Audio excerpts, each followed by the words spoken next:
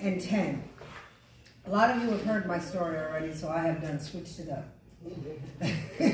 Can't keep giving you the same thing over and over and over again. So, the one thing that y'all need to know about me is that my life was a shit show prior to the drugs and the alcohol kicking in. Like a shit show even before I was born. I was destined to become an alcoholic and an addict. You know, my mother, my biological mother, decided at some point between 5.5 and 6 months pregnant that she didn't want to be pregnant anymore. And it was before Roe versus Wade became legal.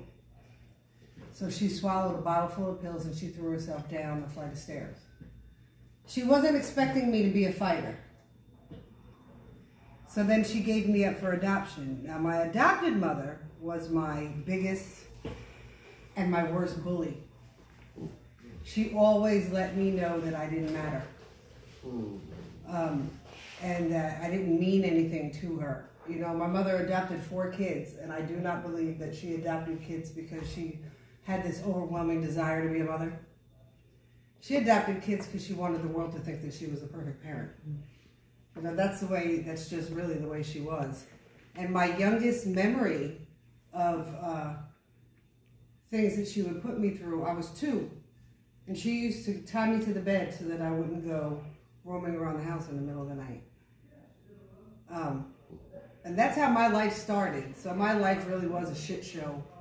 Way before the drugs. The drugs and the alcohol just made it easier to deal with. You know what I'm saying?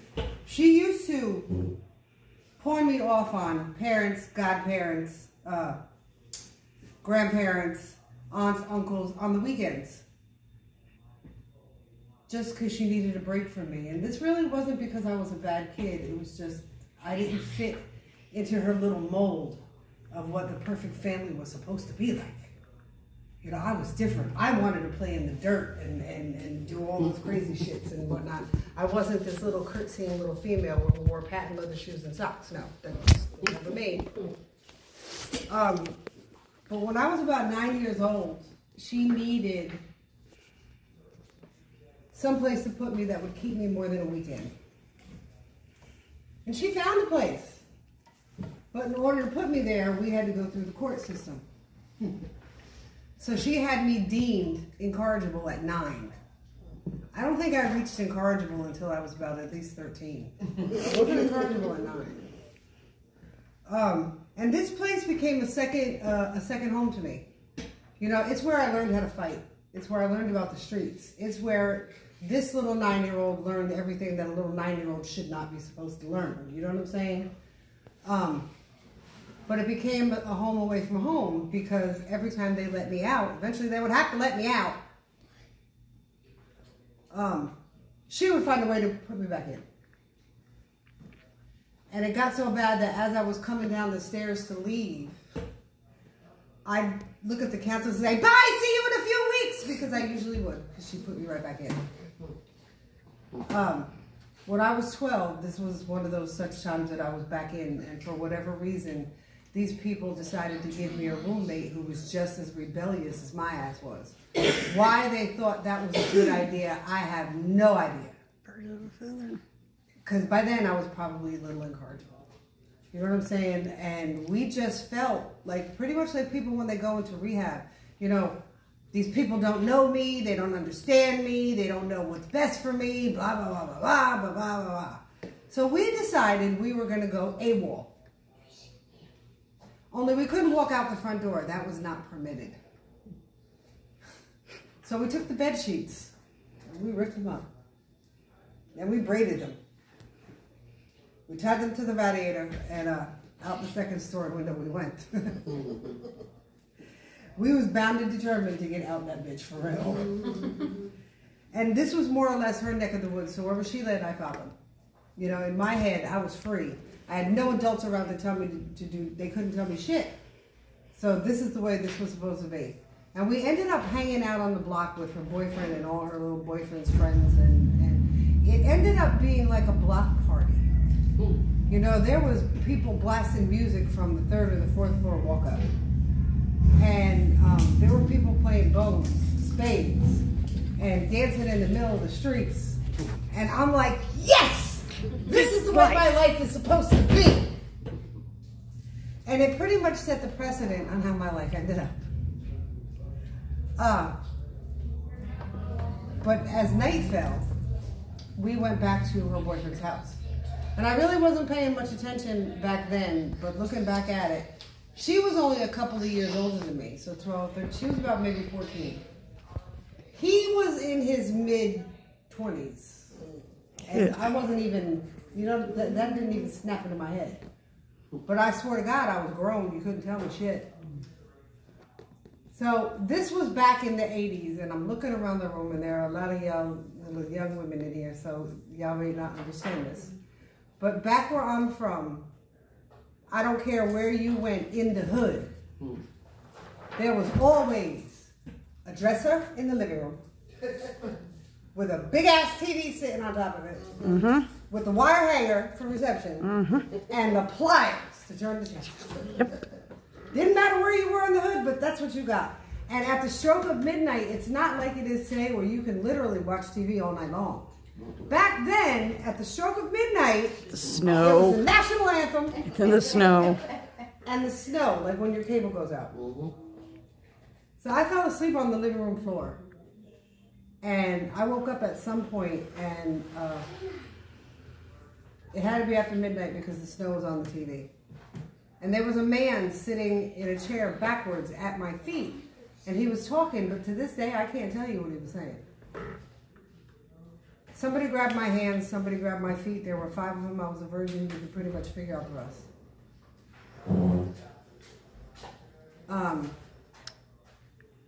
I told my roommate the next day, and she thought it was funny. And I couldn't figure out why she thought it was funny.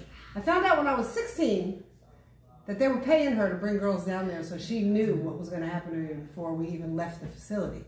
And when we went back to the facility, she told everybody. So to the guys, I was easy. To the girls, I was a slut. And to the counselors, I was this traumatized 12-year-old child who had been through something so very traumatic. And they wanted to help, but I'm still like numb. I couldn't process any of that in my brain.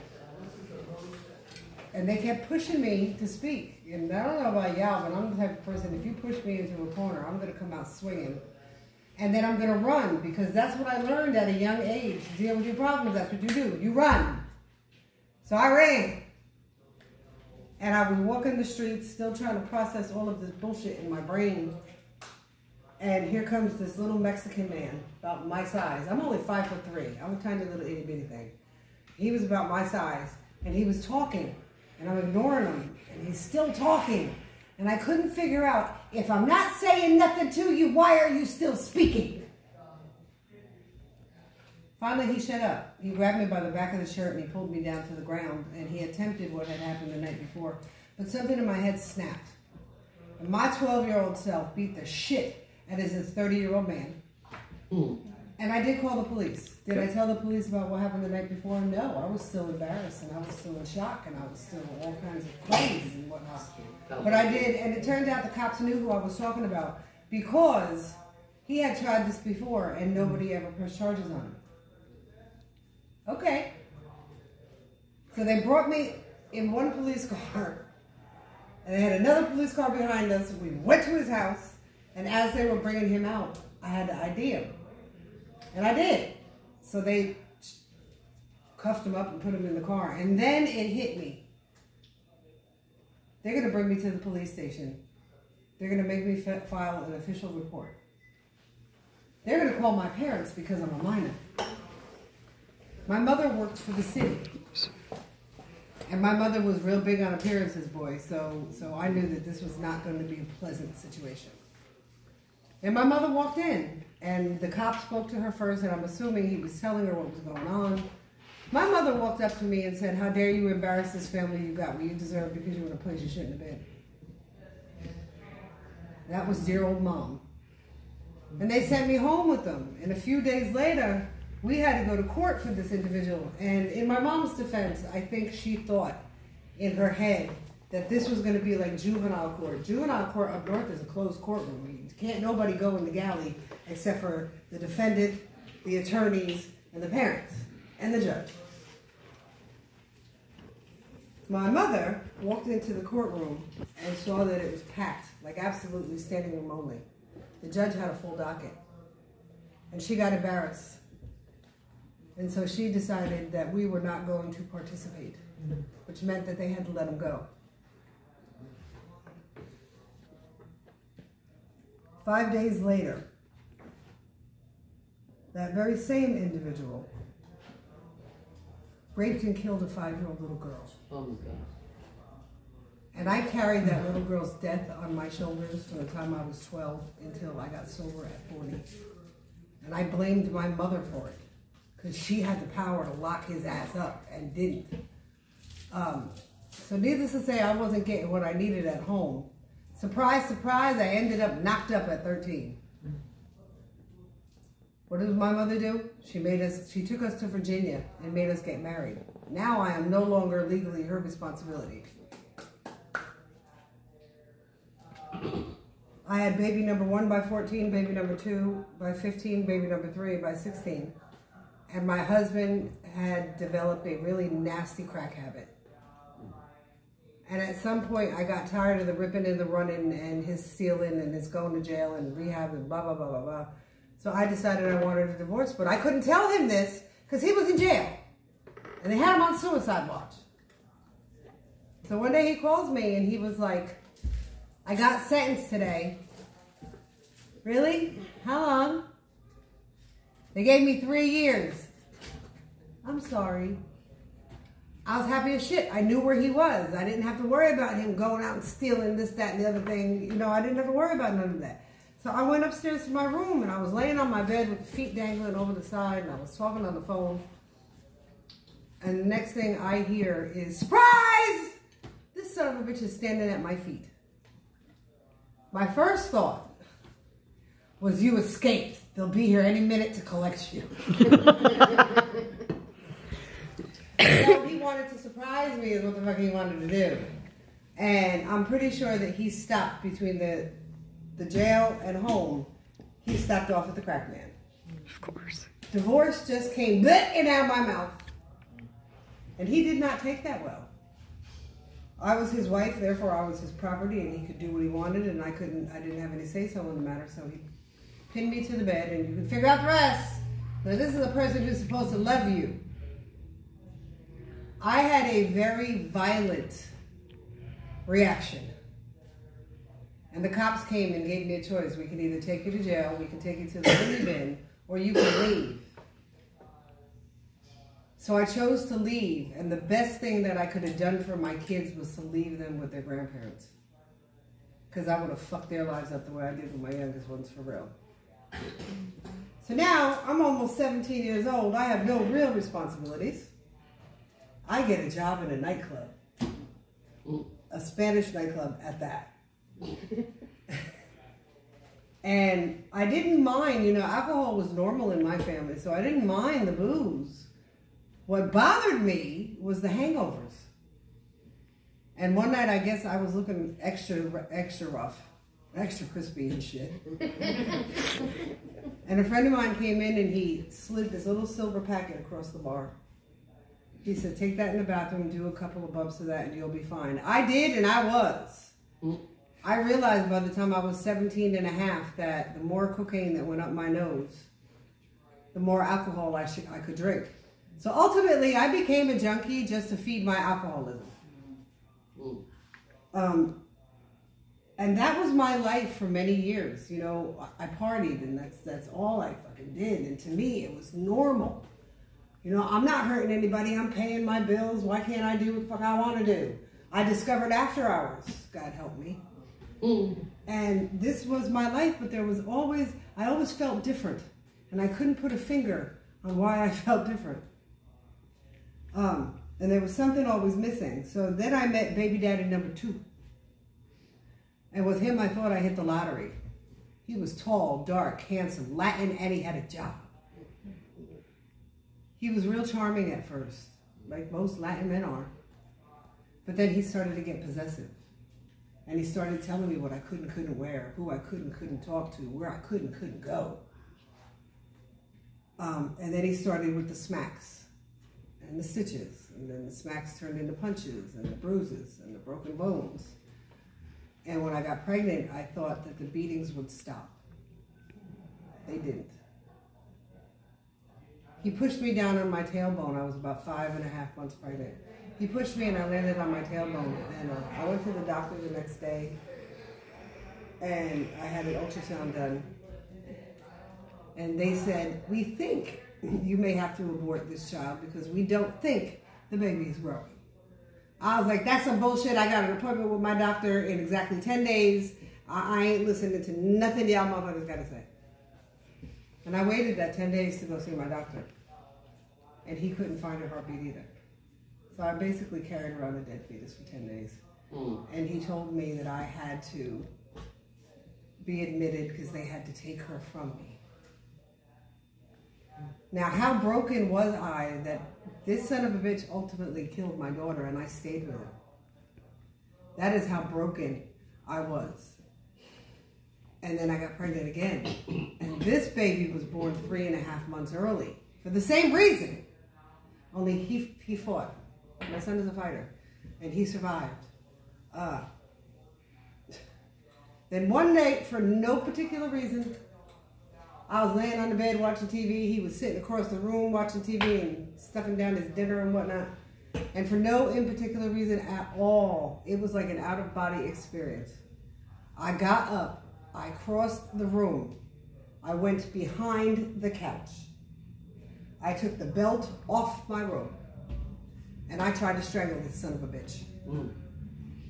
I don't know what happened after that because I woke up on the bed with a hole in my chin. And he was gone. But I knew right then and there that one of us had to leave because one of us was going to die. So I left. And here now I got this little itty bitty premature baby that I have to take care of.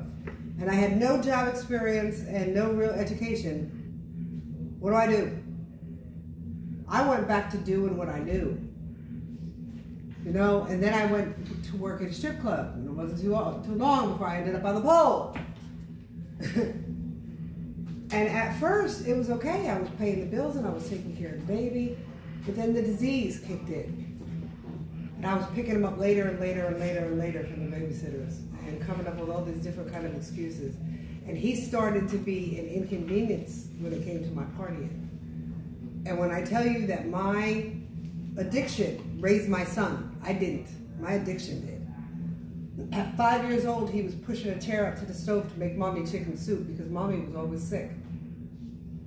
You know, I used to live above a bar, and if I couldn't find a babysitter to watch him, NyQuil became my babysitter.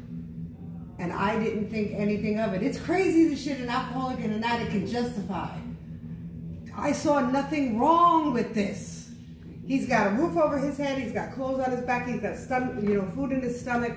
I'm the mother of the year.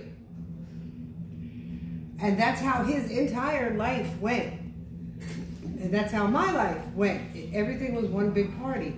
And nobody ever confronted me that I might quite possibly be slightly out of control.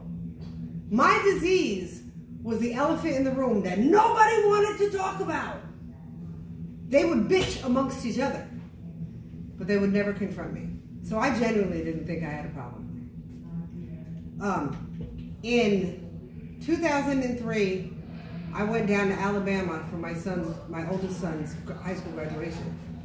And when you're coming from like New York and New Jersey, there is a peace in Alabama that you can't find anywhere. And it was Ohatchee, Alabama. One red light in the whole damn town. So I got a little squirrely after about a year. And my mother-in-law decided she wanted to move to Jacksonville, Florida so that she could be closer to her son, who was a JSO here.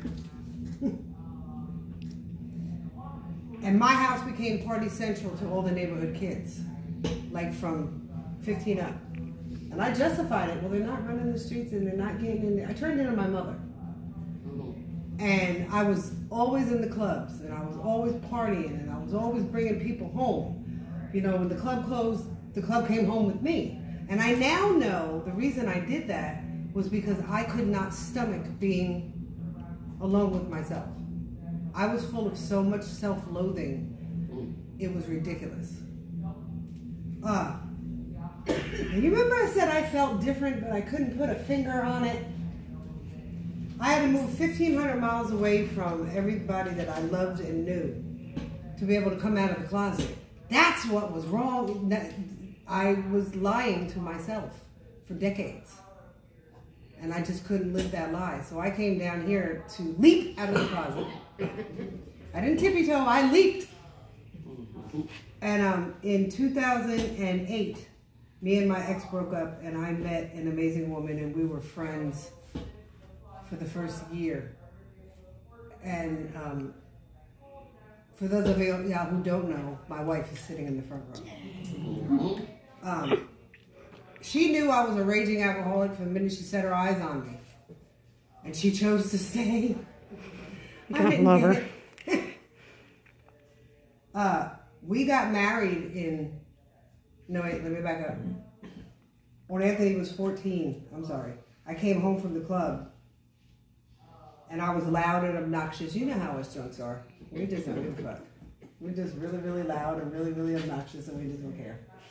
And I woke him up, and he had every right to be pissed off, but of course I didn't see it that way then. And he put me into what I can only call a drug and alcohol-induced rage. And I picked my child, mind you, he was a preemie. He was 2 pounds when he was born.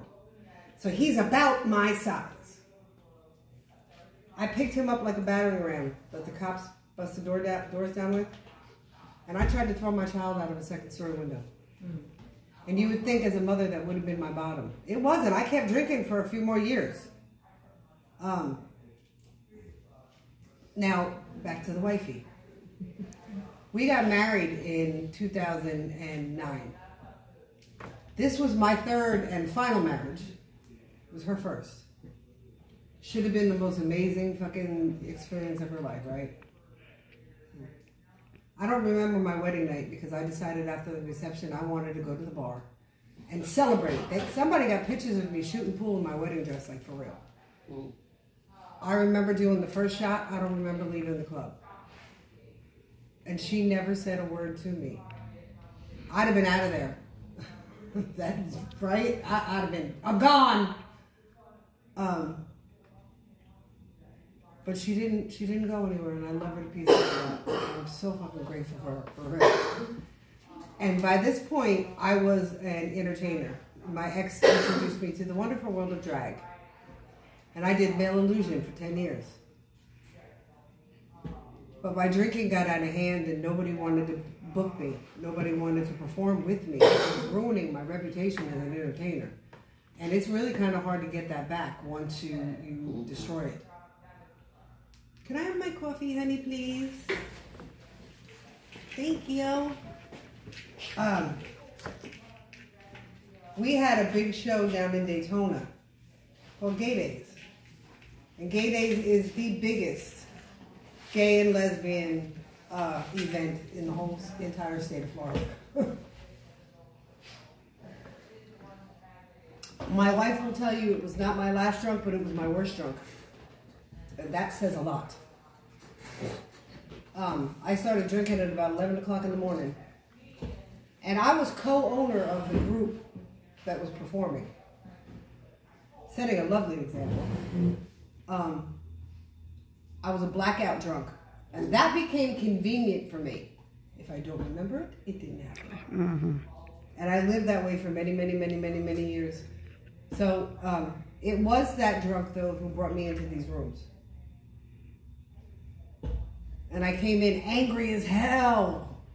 I didn't understand any of y'all. Y'all just made no sense to me. You're talking about all this tragic shit and you're laughing and what the fuck is funny? I don't understand. I threw the big book across the table and said this shit reads like Japanese arithmetic. Like, I was angry. I was very, very dry for 44 days. I performed in a friend's wedding in Georgia. And I relapsed. Again, don't remember none of it. I know I went on a 9.5-hour binge. And I woke up the next morning at a friend's house. And they came out and, so, what happened last night? Well, you know, I go to these meetings and I listen to these people talk about all this tragic shit. I don't think I hit a bottom. She said, no. She grabbed me by the arm, dragged me in the house, threw me down on the couch, and turned on the TV. If it wasn't for the tattoos on my neck, I would not have recognized the person on the screen. My face was swollen from all the alcohol that I had consumed in 9.5 hours. My hands were swollen. I could not hold myself up in a sitting position. It was like Jekyll and Hyde meet Sybil. But that's not what got me. You would think my appearance, and no, it's just another drunk night. What got me was somebody in the video asked me who my wife was or where my wife was. She's holding me up. We're forehead to forehead. And I looked her dead in the face and said, I don't fucking know. It was the look of hurt and devastation on her face that did it for me. Because I decided right then and there that I never wanted to be the person to put that look on that woman's face ever again. And I think it was at that exact moment that I unofficially did step one. I came back into these rooms 10 days later. You know, I had to wait 10 days because I was the only person in the world who would ever relapse. And I was embarrassed. Nobody would understand. I walked in here with the gift of desperation. And my attitude was like, okay, I'm broke. How do y'all fix me? And I never looked back. Steps 2 and 3 were the hardest for me. You know, for a lot of people, it's 4 and 5. Steps 2 and 3, because I am also a recovering Catholic. And my mother always used to use religion to try to fix me and try to scare the shit out of me, quite frankly. And I was mad. God was the first person on my resentment list when I did my courses. You know, he let me get raped. Multiple times. Not just once, but multiple times. He let me get beat. He took my father. He took my daughter. And you want me to do what? Nah, you gotta give me mine. No. And I told my sponsor, I will do every single one of those except for those 2. I can't do that.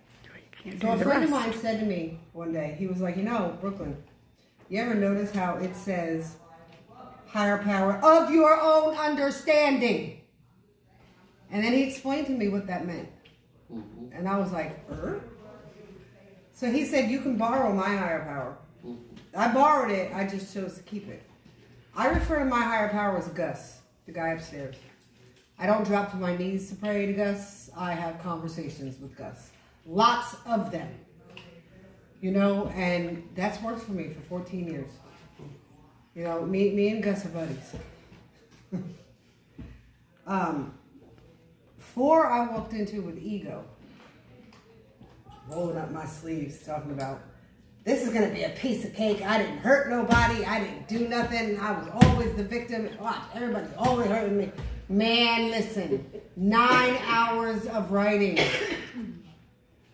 And then I held it up and I was like, oh.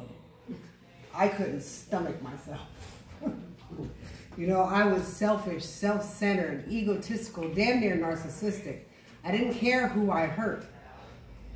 I used to hurt people on, oh my God, no, you didn't do the blaming. I love you. I'm sorry. So I walked into 4 with ego, and 5 was fairly easy for me because my sponsor's story makes my story sound like a bedtime story. And my sponsor is crazier than I am. So doing 5 with him, right? He is crazy.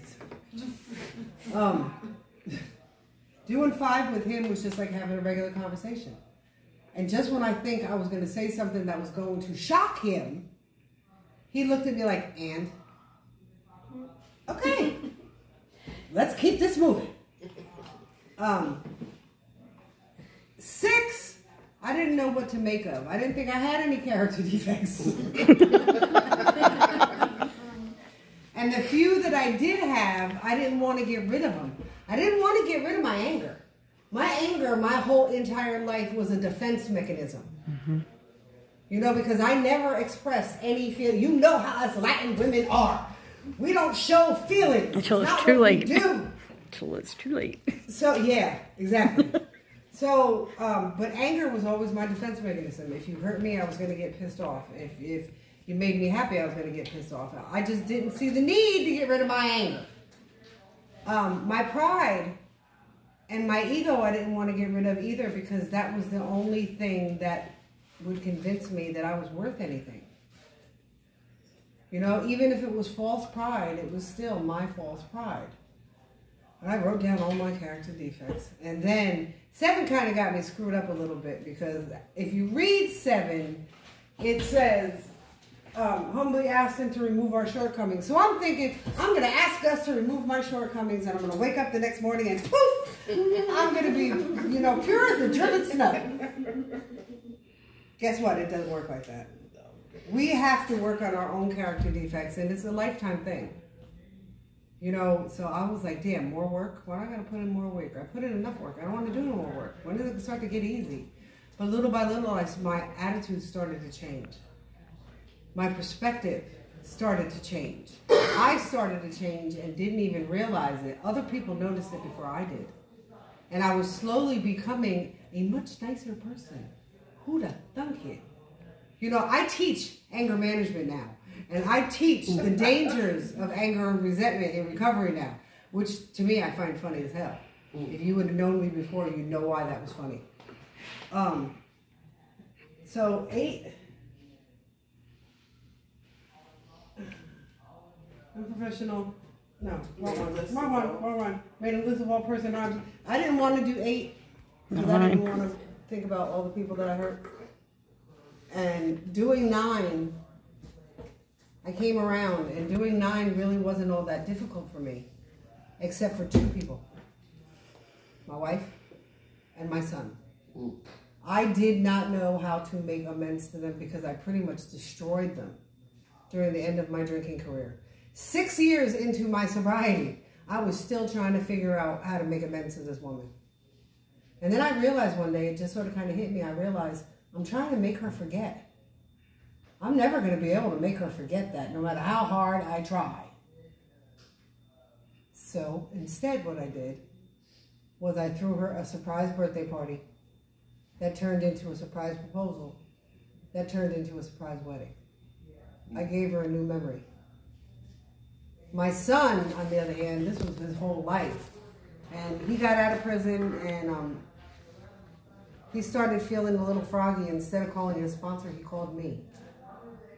And that's when I realized my sobriety is my amends to him. It took me 32 years after giving birth to this child for me to become the mother that he deserved. Now, unfortunately, he's back in jail again.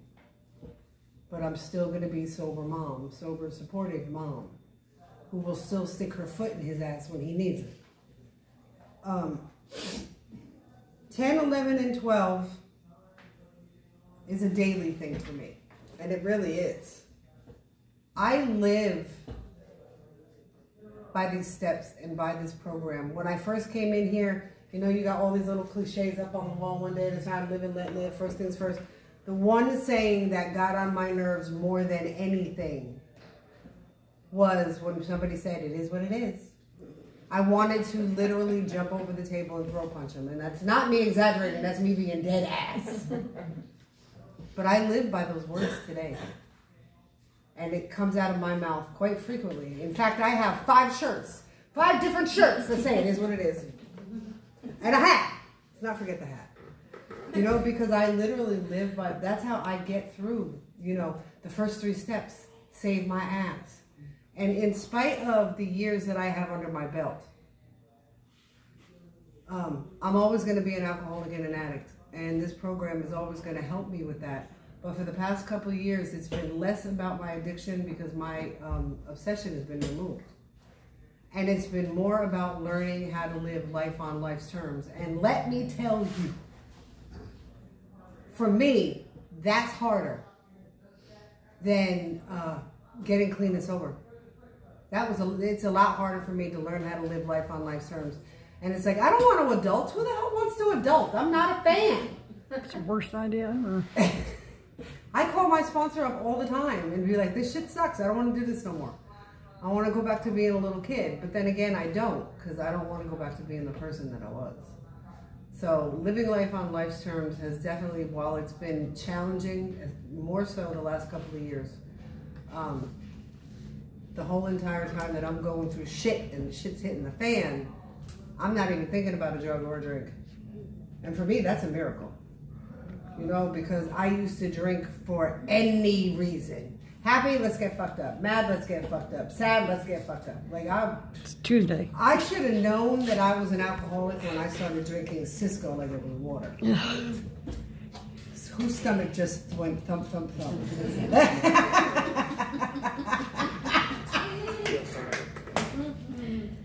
It's an acquired taste. So I live by this program. I make recovery videos. I write recovery blogs to try to help the next person. And I post them open on Facebook. I don't maintain my own anonymity because when I was performing, I made my disease very public. So it made no sense to me to hide behind anonymity now that I'm getting sober. So I do these. I teach those 2 classes in a local rehab. And I have been since I was a year sober. You know, this is definitely a way of life. And I never forget that regardless of how much time I have under my belt, all I really have is today. And the one thing that I learned in the past couple of years especially is that I'm 14 years and 4 months clean and sober and I still don't know shit. And I'm okay with that. So that was my little twisted story. I done.